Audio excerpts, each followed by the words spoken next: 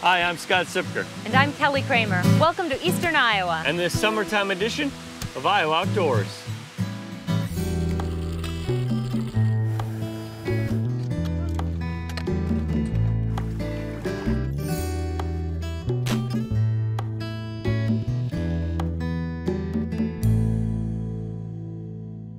Coming up on this edition of Iowa Outdoors, we investigate the presence and future of an invasive fish.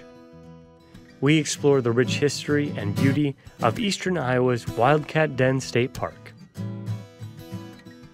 We discover nature's wonders with some of Iowa's youngest outdoorswomen. And we'll take a look back at the storied photography career of Larry Stone. We'll have all that and more. So sit tight, Iowa Outdoors is about to begin. Funding for Iowa Outdoors was provided through a REAP Conservation Education Program grant. Up to $350,000 are available annually to support educational projects about Iowa's natural resources. Information is available at www.iowadnr.gov. The Gilchrist Foundation, founded by Jocelyn Gilchrist, furthering the philanthropic interest of the Gilchrist family in wildlife and conservation, medical care and social services, the arts and public broadcasting, and disaster relief. Many of Iowa's natural wonders you'll find on IPTV can be found in Iowa Outdoors magazine, the Iowa DNR's premier resource for conservation, education, and recreation activities. Subscription information can be found online at iowadnr.gov. Welcome to Wildcat Den State Park, an eastern Iowa gateway to winding trails, rock formations, and a pair of historic structures. The Pine Creek Grist Mill and the Pine Mill Bridge are both on the National Registry of Historic Places and paint the signature image of this state park. In a few minutes, we'll show you how a common bridge and mill have become the only relics of their kind in the entire state. But first, we'll explore the threat of an invasive species, an unwanted fish that has garnered concern from Iowans near our state's many lakes and streams. They're known as Asian carp, and while this particular fish may sound exotic, their potential impact on our ecosystem is serious business.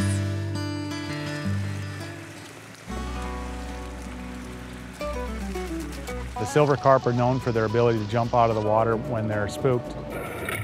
Prop noise from a boat or even the hull noise of the boat splashing in the water can cause these fish to jump out of the water. It's a defense mechanism that the fish have to get away from danger. These aquatic aerialists are one of 4 assortments of Asian carp: grass, black, bighead, and the notorious leaping silver carp. The latter 2 have proliferated into a horde capable of decimating native fish populations. Chinese in origin, the Yangtze River natives were originally imported to the ponds of Arkansas catfish farms in the 1970s to clobber overgrown algae. Flooding allowed them to escape their confinements into nearby waterways. Since then, the invasive species have been able to use the Mississippi River as a superhighway, infesting several of her tributaries, including a handful in Iowa. The Iowa Department of Natural Resources has been vigilant in tracking the mob's migration up our rivers. Mark Fleming and Joe Larscheid are 2 biologists in the field using technology to collect data.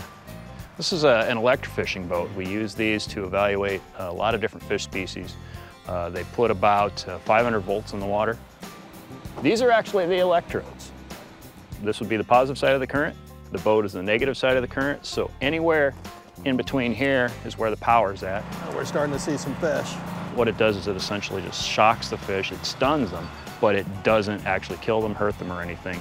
And then from there, we can put them in a tank and measure them and weigh them and get all the data that we need to.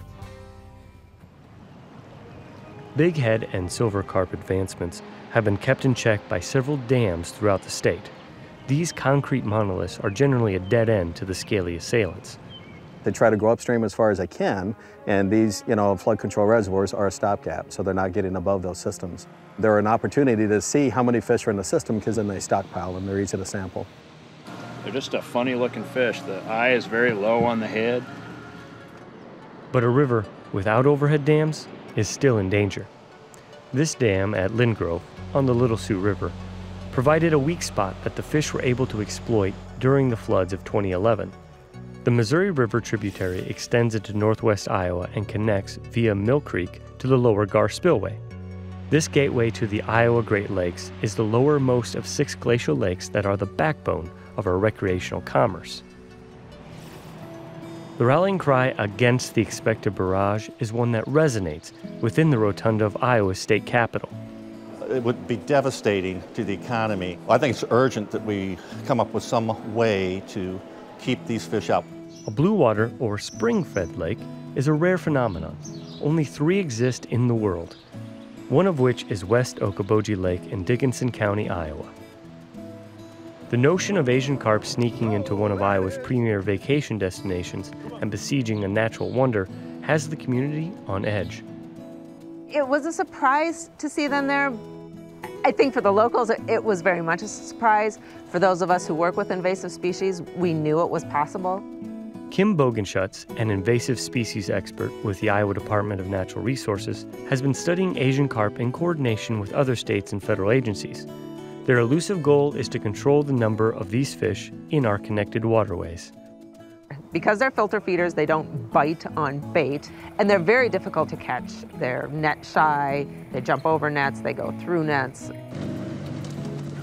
According to biologists, silver carp only jump during their juvenile stage. No leaping incidents have been reported in the Iowa Great Lakes, but none are expected. Shallow rivers are more apt to promote this behavior. It's theorized that startled fish simply dive deeper when the space is available. The behavior tends to cease altogether once a silver carp weighs over 10 pounds.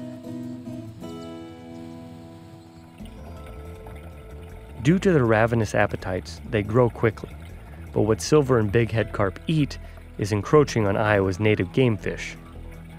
All of our small fish species filter the same plankton out of the water while they're growing. A lot of them then become fish eaters. But we have native species, smallmouth buffalo, for example, that eat plankton for their entire lives as well. So they're in direct competition with the Asian carp. To top it off, carp are prolific breeders. It would seem the classic 1-2 punch is in store for any lake unfortunate enough to be overrun by this nuisance. Graciously, Mother Nature appears to have granted a reprieve to large bodies of water. Their eggs they're buoyant, they float, and so they have to remain suspended for a period of time in order for the larval fish to develop. If they become buried in the sediment, they suffocate and die, and so the long stretches of river is a requirement to keep the eggs floating and viable. Though it is highly unlikely that Asian carp are capable of breeding in lakes, this doesn't mean populations can't grow to be a problem. Solutions are being implemented that would keep the fish from expanding their territory. Mike Hawkins, fisheries management biologist at the Spirit Lake Hatchery, is working on a permanent solution. What we've proposed is designing and engineering an electric fish barrier at the outlet of the Iowa Great Lakes that would prevent them from moving upstream. Water can pass over this type of a barrier and the flows aren't affected. An electric fish barrier works by sending low voltage electricity into the water. Fish experience that electrical field. It causes them to turn around and move back downstream. With a price tag around $700,000, state funds for the barrier fell victim to legislative gridlock. But a donation by the DNR and local grassroots efforts to raise money for the blockade put a solution within reach. It's not something you just want to put in and hope. It's got to be done right, and we're following the steps as a state to make sure that that happens.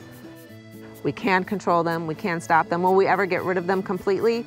Probably not, but if we keep diligently working, slowing their spread so that there's less of them to get rid of once we do have some better control options, I think there's hope for the future.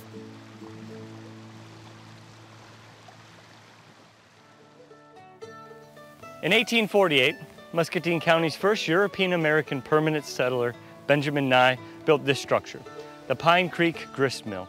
It stands today as one of the most pristine examples of 19th century mills in the entire country.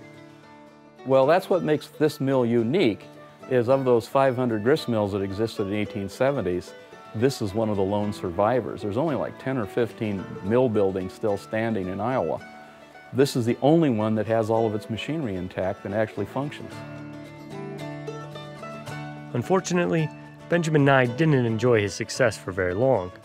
He was killed in a confrontation with the son-in-law, who years earlier had eloped with his 15-year-old daughter. After Nye's death, the mill passed through many hands and challenges.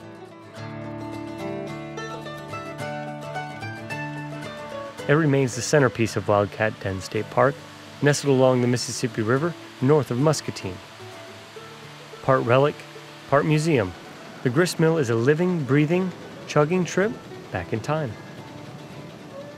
When Benjamin Nye first built this mill 150 years ago, Iowa was a fledgling state. The structure has weathered historic flooding, the endless encroachment of a natural environment, and the threat of fire, which has doomed thousands of similar structures over the past century. In 1883, floodwaters nearly doomed the mill, blasting away a sidewall and scattering bags of flour all the way to the Mississippi River. 110 years later, Iowa's historic floods of 1993 nearly toppled the grist mill again, but it still stands. How has this structure survived?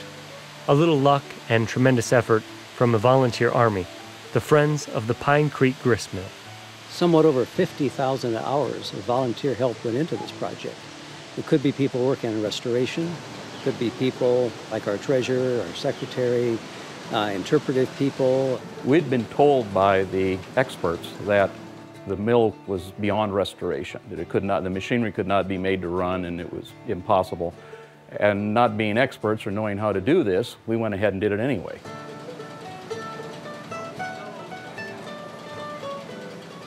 Preservation is one task.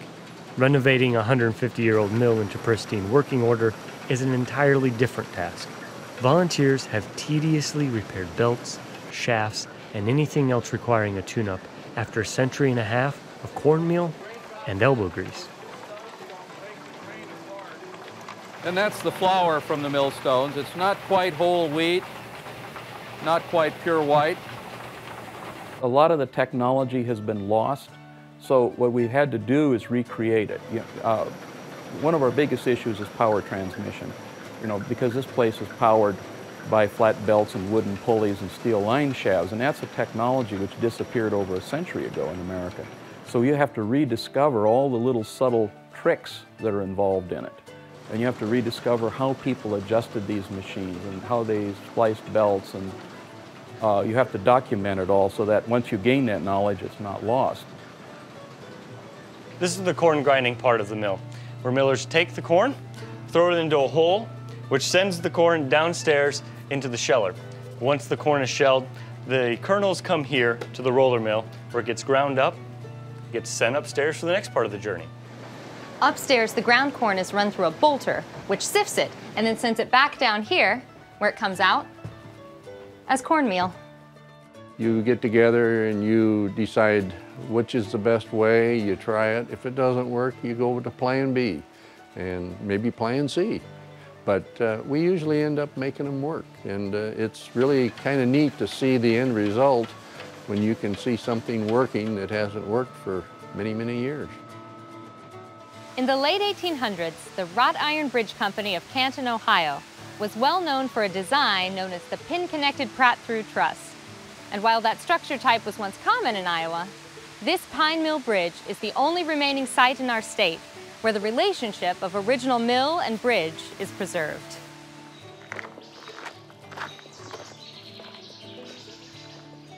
Wildcat Den State Park is a lot more than historic structures. Trails encompass a wide swath of the park. Hikers can experience spectacular views and a variety of terrains on trails such as Steamboat Rock and Fat Man's Squeeze. From a leisurely stroll through the valleys of Wildcat Den to the hillsides above, this eastern Iowa gem may be off the beaten path, but it's a journey worth taking, on the trails or back in time. And definitely, we all feel pride in the fact that we have this thing back and working again. I was just thinking of what my wife said one time for Heritage Day. and all the windows and the doors were open, and she looked up at that and said, you know, the mill is smiling again. So that's kind of neat.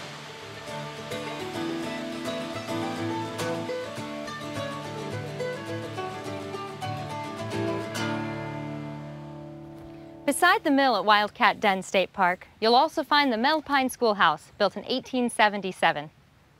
Education has always been important to Iowans, and if you look on the back of an Iowa quarter, you'll find a one-room schoolhouse, much like this one.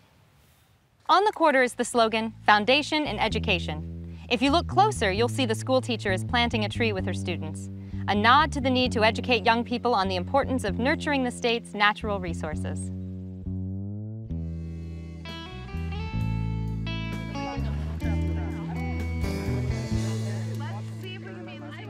Where's a girl to go if she doesn't know how to fillet a fish?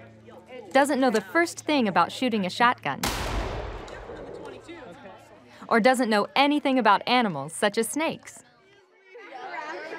Where's a girl to go if she wants to have fun while learning more about the natural world? Well, she could sign up for Outdoor Journey, a 3-day, 2-night workshop aimed at teaching outdoor skills to girls 12 to 15 years old. Some of the girls came, they're like, Donnie, I don't want to be here. And I'm like, you're going to love it. But I've never touched a firearm before. I'm like, you're going to love that experience. You need to learn it. So it's interesting perspective on some of those girls who are farm girls and have lived out in the country the whole entire life. And there's other ones who are city girls who don't get to see the stars at night. So when they come out here too and they see stars and they're super bright and there's so many of them, they're like, I can't believe it. It's a whole different atmosphere when they come out here. Over 2,000 girls have participated in Outdoor Journey since it began in 1992. There's a $100 registration fee, but most of the girls are sponsored by Pheasants Forever or the Department of Natural Resources and receive financial assistance through a scholarship. I think the main thing for Pheasants Forever is getting kids involved in conservation. We've seen kind of a generational gap, especially in the last few years, of kids getting outside. You know, with video games and new technology, we just don't get as many kids outside anymore. So it's important for Pheasants Forever, and I think it's important for the outdoor community as a whole that we sponsor some of these young women to go to camp, learn about conservation, learn about the world that surrounds them, and that way they can get involved at a later stage in life with the outdoor lifestyle. The goal of the camp isn't to turn young women into dead-eye shots or anglers capable of reeling in trophy lunkers. While that may eventually happen, for now, the idea is to simply introduce the girls to a variety of outdoor activities in an environment that puts an emphasis on fun. Video games nowadays have taken over everything, not just video games, but all technologies. So these girls that are coming here, they don't get to have their cell phones with them except for at night to call their parents. They get to learn about the outdoors. They see the trees, they see the nature. I think that is very rewarding for them. One downside to the camp is that you can only attend the camp once, and it's only for girls 12 to 15 years old. That was a real problem for Lydia Richter, who attended camp at age 12 with her mother, who came along as a chaperone. Even though Lydia couldn't come back, her mom had such a good time, she continued to chaperone at the camp, year after year after year.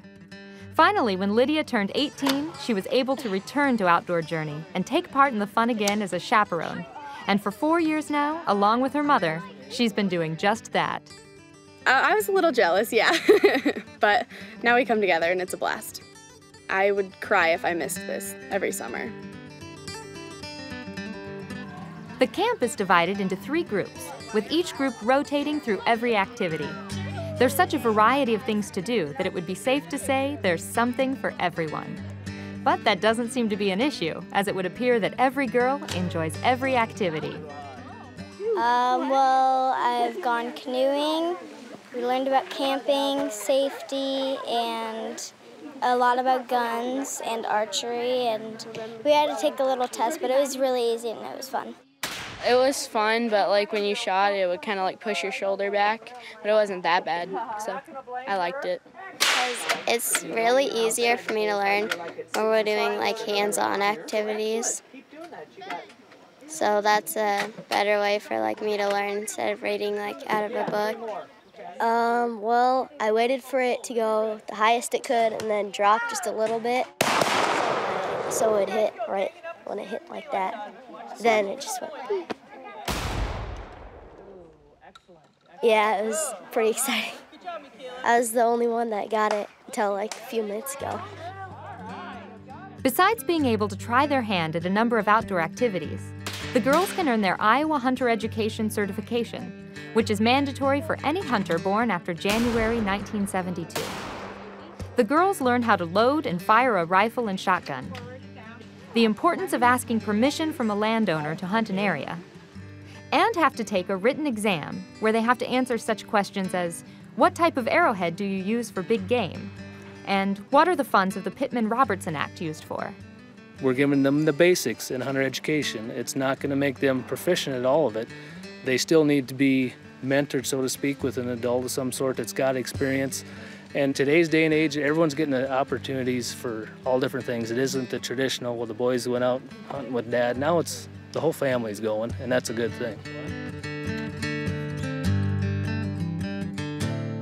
Outdoor Journey is just that, a trip down a path that will lead young women to a better appreciation of the natural resources found in Iowa. Resources they will be more likely to enjoy and protect. While the grist mill at Wildcat Den State Park is over 150 years old, there are other features like these sandstone cliffs that are over 300 million years old. Through his photography and writing, Larry Stone has made a career out of sharing the features he's found in places like Wildcat Den State Park. Thanks to his works, more people have a better understanding of the land between the Mississippi and the Missouri.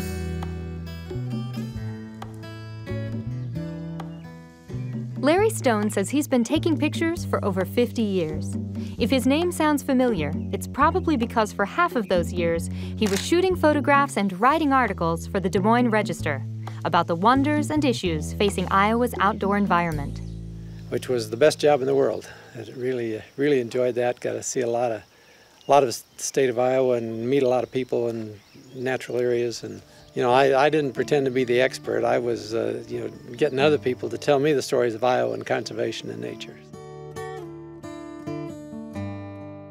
Larry believes he wrote over 3,000 articles during his 25 years with the Des Moines Register. Since he retired from the paper in 1997, he's written 5 books. The first book he wrote, Listen to the Land, is a collection of stories he wrote for the paper that were personal reflections of the beauty he's found throughout the Iowa landscape. I chose that title, listen. It doesn't have to be just with your ears, I guess. You can taste, hear, see, smell, experience the land, and then you can call that listening, I guess. And that was kind of the idea behind that title. 2 of the books Larry has written were co-authored with ornithologist and longtime friend John Stravers. They are tributes to 2 of the state's most recognized and respected naturalists, Sylvan Runkle and Gladys Black. Sylvan and Gladys were both kind of characters. Gladys was a character in her own right. She started educating people, and education was her big thing, teaching people about birds. In the little abdomen, you can see the intestines and everything. And I think she probably did more to get more Iowa people interested in birds than any other one person ever could have. This is, some people call it itchweed, some people call it a nettle. Sylvan was a little bit more laid back or subtle in his mission. He was always happy to go give a talk to anybody who was willing, to have him. He delighted in talking about, especially about wildflowers. That was kind of his field of expertise. So he was kind of Iowa's premier naturalist. Larry grew up on a farm in Warren County. Even while doing chores, he says there were constant opportunities to observe and appreciate nature's wonders.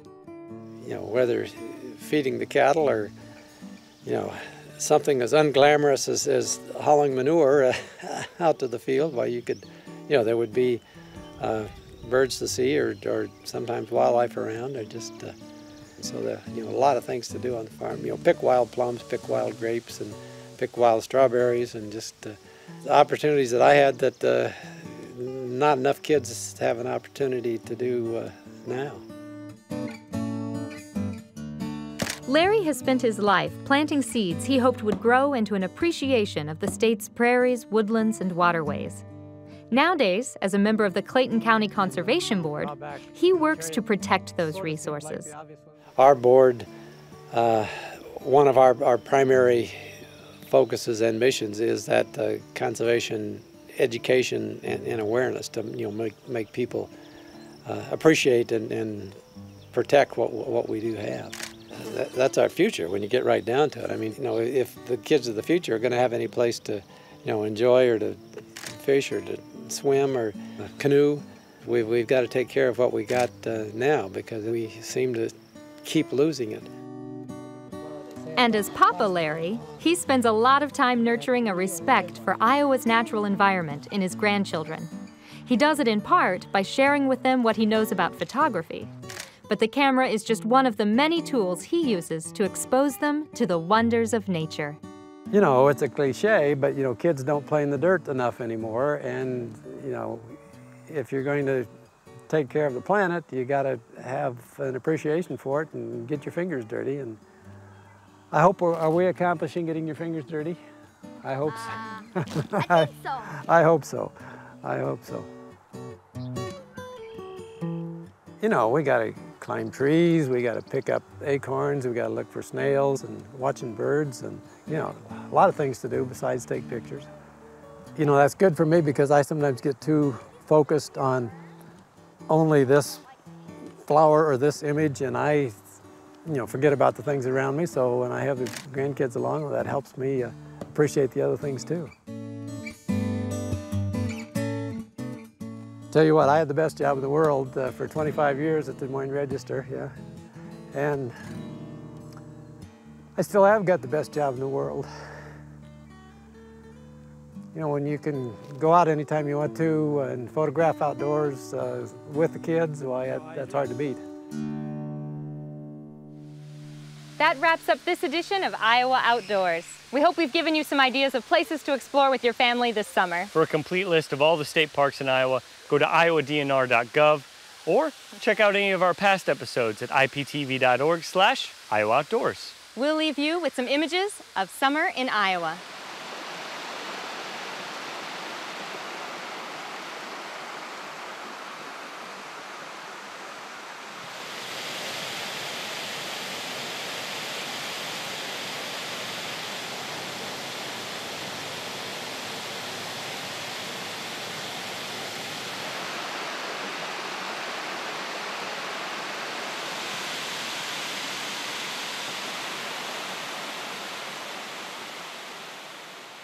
Funding for Iowa Outdoors was provided through a REAP Conservation Education Program grant. Up to $350,000 are available annually to support educational projects about Iowa's natural resources. Information is available at www.iowadnr.gov.